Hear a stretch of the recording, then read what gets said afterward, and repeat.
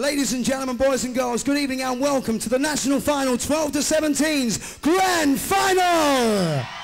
He's aged 12 years old and he enjoys singing and drama, and tonight he's going to come out and sing for you, me and Mrs. Jones. Will you please now welcome onto the stage, act number 2, it's Charlie Persauds!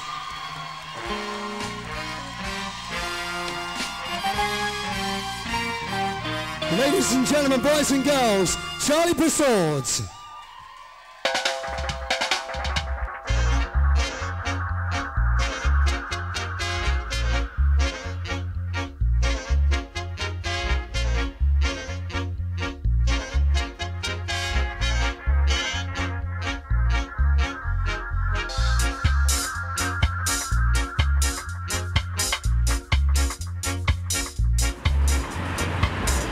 So yes, people, right now we're on Southend-On-Sea front.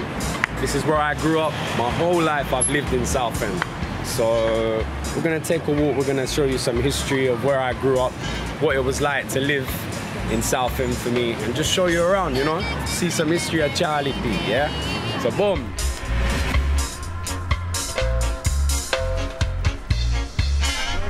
Windy. The weather mad. All of my songs influenced through this. You see this place here? Adventure Island. Not good memories, bad memories, sad, happy, everything. Boom! So yes, people, this is a place called Chinnery's, one of the first places that I ever performed with the band. When I was 9 or 10, 11 years old, somewhere around there. You know, the bouncers, they used to be funny about even letting me into the place where I was so young, you know. I used to be about this big, with a big hat on, performing my thing in here. So yeah, some history from Charlie P, one of the first places I performed, man. Crazy. Memories.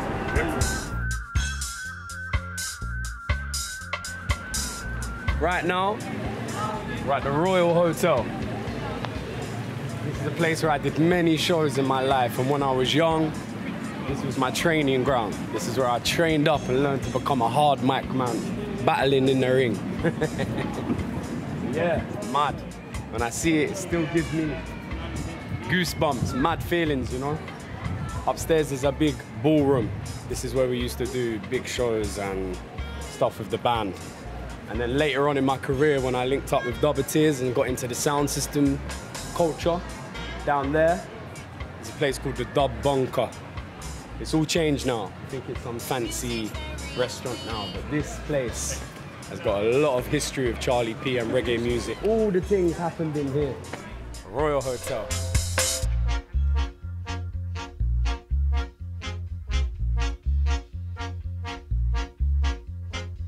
Yes, people, so right now we're in Southend-On-Sea.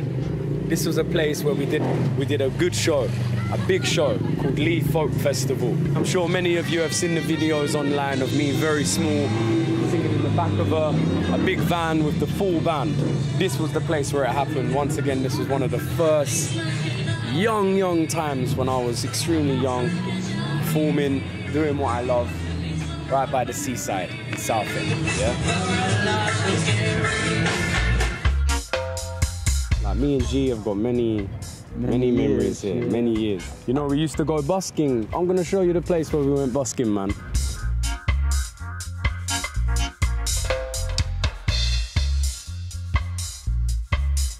This is where we did it, you know. I sat here, Charlie was just singing there. It was full of people here and a stage over there. And this road here was completely blocked when Charlie started singing. There was everyone was showing off in their big cars and Cadillacs and flashy cars, all dressed up. And like, soon as he started singing Me and Mrs. Jones, we got a thing going on. There was a lady there that said, like, stop the car, there's a sweet little boy singing over there. And then people started beeping. Mad. And then people stopped beeping and got out and started listening. And he really just stopped the traffic. Crazy. It was just amazing. Yeah, man, we used to do it just for the love of doing it, you know? And we used to go and we used to make some money from it as well. So this was like the first experience I had from making money from performing. You understand what I mean? So it's cool, you know? Oh, it was very cool. The coolest thing was we had the money in a sombrero. Yeah. Charlie went round with the sombrero and we got about 85 quid.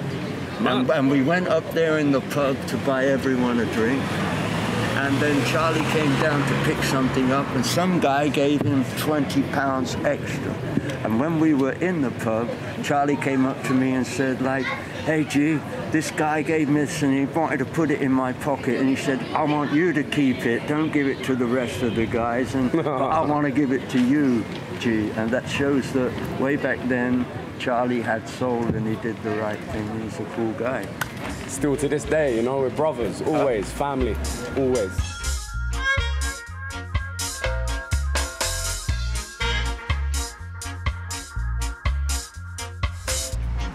So, right now we're gonna go to my nan and granddad's, because they know the whole history of my thing, you know, so, yeah. We're gonna have some funny stories around there, so come, let's go to my nan and granddad's, man.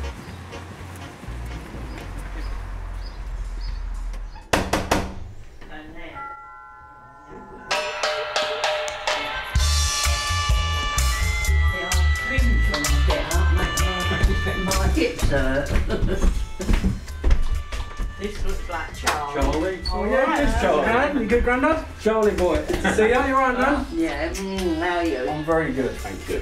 Raining again? Always rain. Well, yeah. Always rains in England.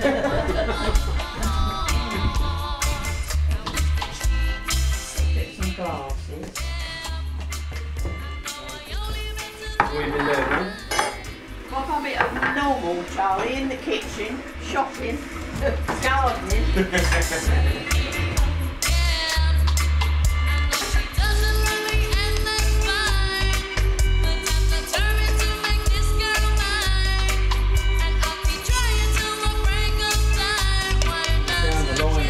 Signing record deals with people.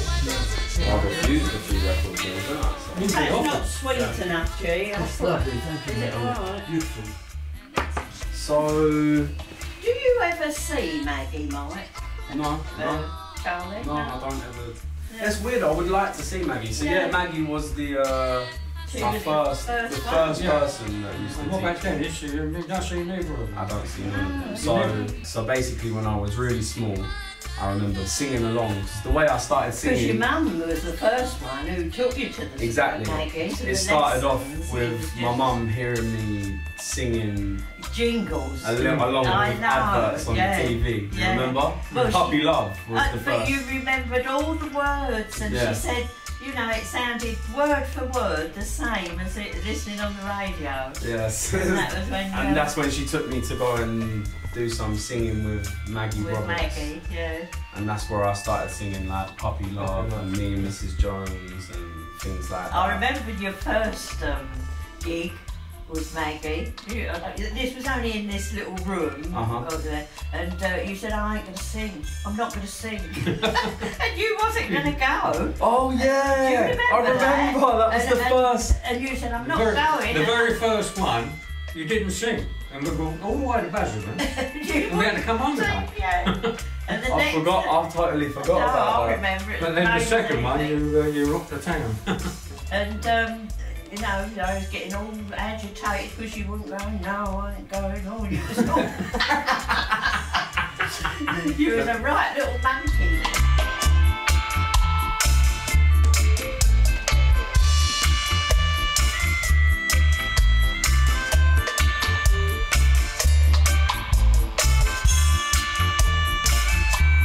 We just had a sound system when we was kids, when we was older, and Charlie just took up from there, really. He just loved reggae. He was just born into it. It was my brother that ran the sound system. I was just a box boy. Dean? Yeah, we built the sound from small parties, maybe 1979, 80. We used to play parties with one Goodman speaker. And then after that, you start to take it a little bit more serious and you want to compete, because we used to listen to all the local sounds. Sir Justice, Higher Tone, Higher Ranking. That's Sir Gorgon. They're the sounds that we used to listen to locally from Southend. Yeah, they're the original sounds that we used to listen to. And then a friend of mine would took me to London and we heard Tubbies for the first time, and it was, you know, and then it's like, I want to build a sound. And like everybody back then was building a sound system, it seemed. They just fell in love with the music because we all listened to soul, really, first of all. And the first reggae dance, it was like, I want the reggae. So yeah, it must have played some part, yeah. So he was just always into music anyway, whether it be reggae or not, but reggae turned into his love. So, yeah.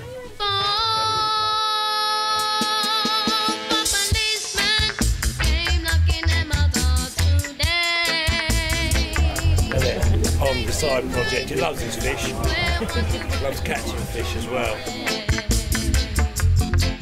Even from when he was very small, he knew what he was doing. He just knew music very well. He had singing lessons with someone called Maggie Smith, and his first lessons, he's turned around and said that he would, if he carries on, his timing is unbelievable. So she was the first one really that brought him on from when he was like 8, and then he's moved on from there. The rest is history. I said that's stupid, 'cause I ain't done nothing to you. First time on stage was probably, he was about 7 years old. He just was singing like Motown stuff and things like that. And then he used to sing at the Circus Tavern. We used to have to get a coach of 50 people, and we'd all go there. The first time he sung there, he come off stage, and then he's come up to me, he's gone, "Here, Dad, look at this, and he's pulled out a wad of notes, because he walked around the whole crowd, and everyone was giving him money, the fivers and tenors, and so I've gone here, I'll look after that, son." What are they saying? Nothing. It's all good, mate. All right, I don't want to. Nothing bad.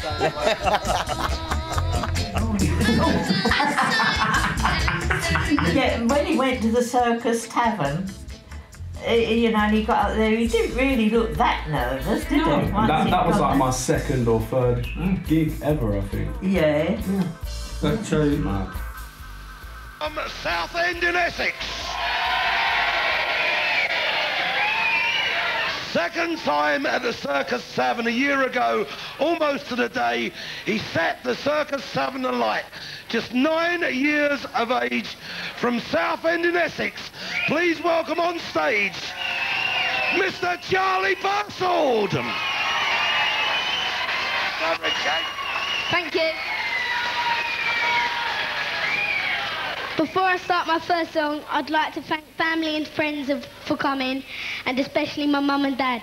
And my first song for you is Unclaimed Melody. I hope you enjoy it.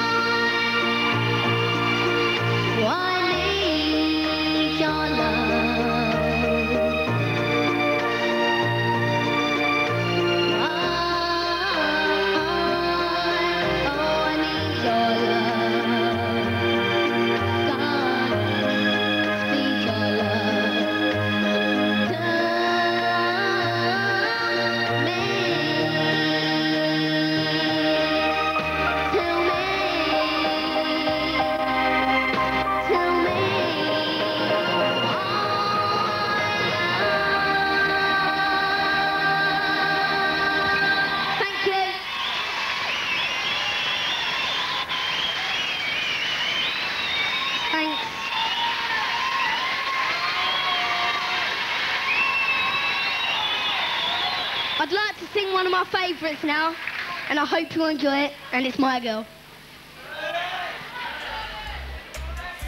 So let's have a little look through this thing. Oh, I just put that one in there recently because I like the picture. See, so I was 11 there, you know. Yeah, yeah. So, Budgie. That's your first girlfriend, wasn't it? When Budgie here, this was outside the BBC studio. That's when I was very close to signing a deal with the BBC. Yeah. That's like when I started getting into reggae. Yeah. That's when we linked up Oh, with that's nice Goldmaster. one of Malcolm, isn't it? That's when we was doing a thing for cancer research. Yeah, she's in there, isn't he? Yeah. Oh, So yeah. do you remember when Michael Prophet walked off the stage? Yeah, I never Tell me. What do you remember of it? He walked off with... He got the ump. He got the ump because I don't know why. I don't know what happened, but he got the ump. He was in the middle of his gig and he walked off the stage and his girlfriend was standing near us and she said, oh, you know, did I go after him? And she went, and so everybody was doing nothing and you'd been on. Yeah. And then you got back up on the stage. And you got up and I sang his song, didn't you? Yeah. And then he see how good you was doing. And then he came back. Get off. Crazy. Goldmaster's ticket there for something or other. How much did that cost us? £2. Oh my God. Yo, as if you've got pictures of this.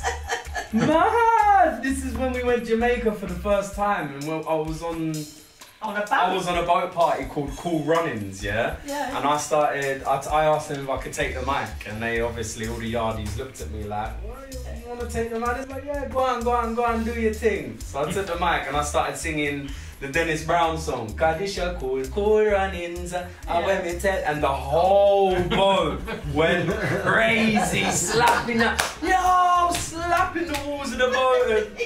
As if I didn't know you had this. Yeah. Mad. You look like you're having a good time. Cool.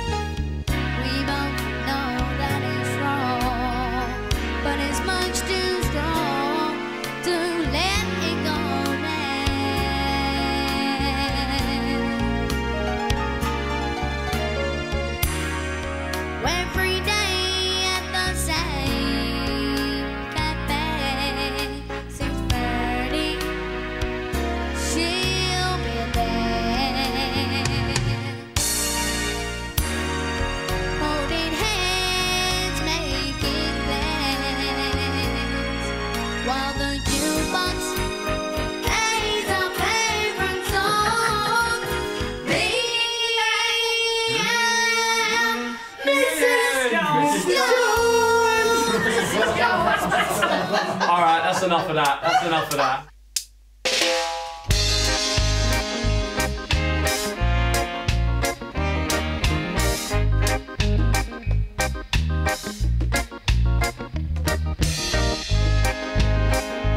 Boy, I'm getting some crazy feelings right now.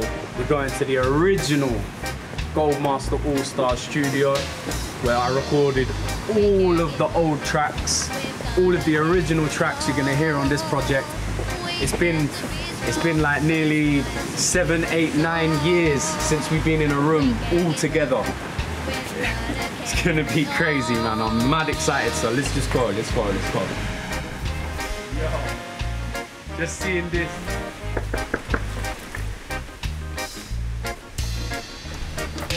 Hey! Yo, what's happening, man? Good to see you, man. What's happening, man? Yeah, nice one, man. Long time. Great to see you. Long time, man. Long time. Good, my bro. Nice to see you, bro. Brad. Nice to see you, man. You good? How's it going, Zach? You good, man? Nice to see you, bro. You are Mr. Blake. Long time.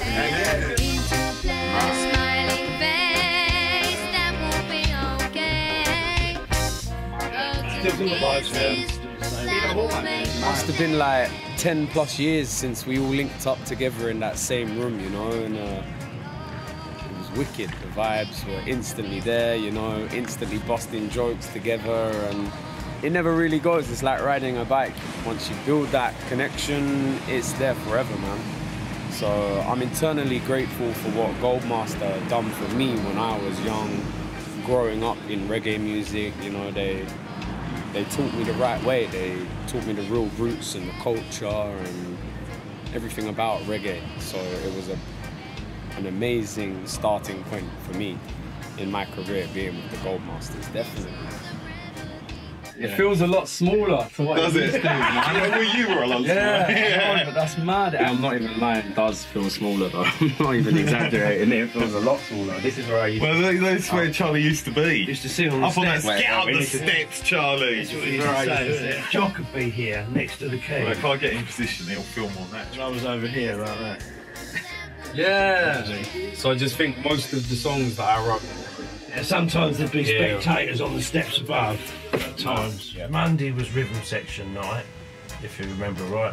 Yeah, which soon got took over by the horn section as well. And optional to the horns to come along. Which we did. And Thursday was full band night. We did just do Sundays here and there, depending on if we were working with. We did a lot of working with artists in those days as well. So when Charlie was around the band, it was kind of, during the period we were doing a lot of work with Jamaicans and backing Jamaicans. That period there was lots of sound systems in Southend. And, you know, Southend had a bit of a reputation at that time as being sort of one of the sort of dub capitals, you know, the UK style. But it's because so much music come out of Southend. Southend's been rich with vinyl collectors and musicians and reggae bands and people that are just into reggae. Charlie sort of was brought up under an uncle that was a sound system owner, so he was always around reggae and around sound system, and there was lots of sounds in Southend. I had a sound when I first started. I used to play his uncle. I had a sound called Revelation. I played Dean a few times. So, and it was just that whole thing, and Charlie was just soaking all of that up from like baby style. I suppose, basically, I had a reputation for someone who worked in Jamaica with Sly and Robbie and Scratch and Roots Radix people and lots of people really. And so they'd heard of me down here and they wanted me to come down and be a vocalist because they were a ska band and they didn't have a vocalist. So in a way it was good for me because as soon as I got down here there was like a ready-made team that could like do my tunes, we do gigs, we can record tunes, and that's more or less what happened.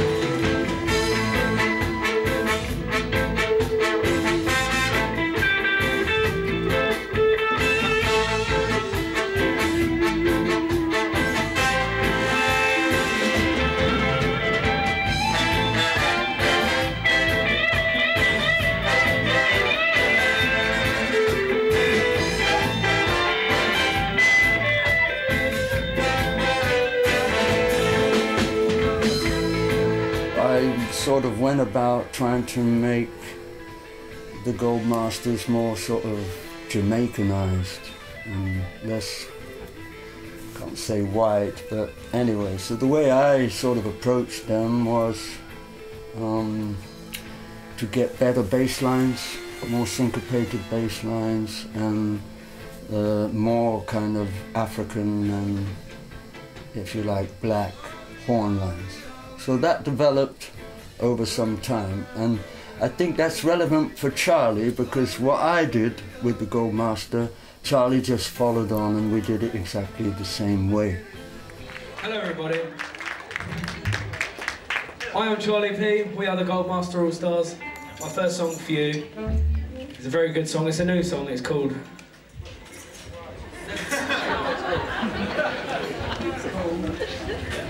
I'm only playing. It's a song called Secrets of Fire. Let's go.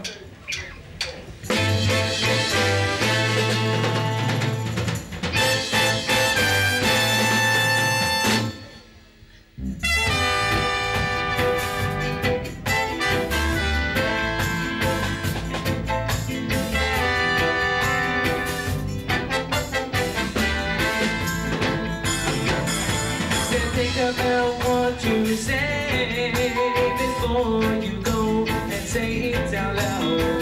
You can make a mistake. You can get caught, you can get found out.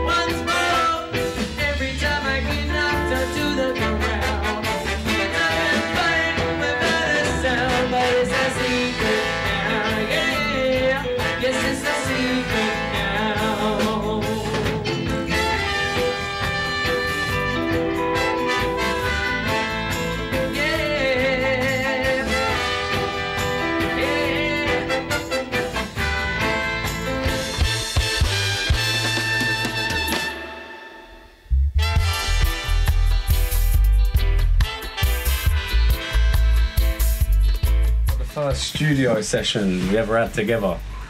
You remember it? I'm trying to think. I can't remember. It was when you come in the Freddie that. McGregor thing, wasn't it? That was the first tune. Yeah. That was the first tune. Just take a tip from me, girl. Take your books and go to school. That was the first recording I ever did. I think so. We should mention Chris actually, because on Charlie's early stuff, Chris Hansen was the trumpet player. Yeah, yeah. Do you know yeah. what I mean? Yeah. And he, you know, we was at his funeral the other week. You know, he died. And he was a good musician. And then very early days, when Charlie first started working with us, we started doing the first few gigs, which. You know, it was like tricky because he was, you know, he was a kid really. I think he started gigging with us quite early. Yeah, he's right about we get in, he's throwing in the band. The first gig was a pub in Kent for a load of skinheads. Yeah. He was little as well, he was 10, 11, and he was just like a baseball cap and a microphone. Yeah. And that's what it looked like. Yeah. And we was laughing about this the other day. I said, do you remember your catchphrase? He's going, what's that? Clap your hands. Do you remember? I always used to say clap your hands. Clap your hands. Clap your hands. I remember like parts of the actual show, but like where it was. Yeah, sure. I mean, I don't remember where it was. I remember the vibes. I honestly do. I remember the vibes on the stage.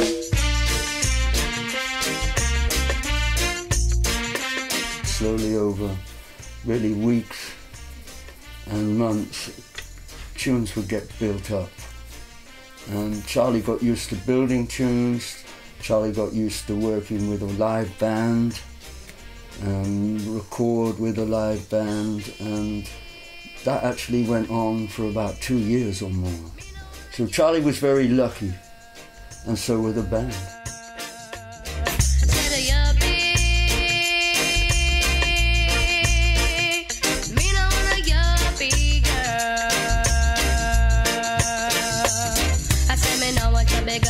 Can't kiss right.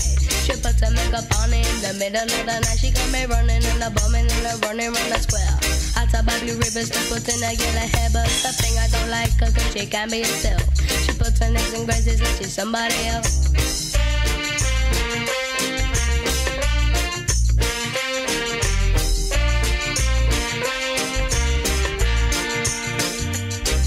She loves a crooked man who lives a crooked mouth, who found a crooked sixpence up on a crooked sour. Said they brought a crooked cat who caught a crooked grass, and they all live together. Involving income tax, I said a yuppie.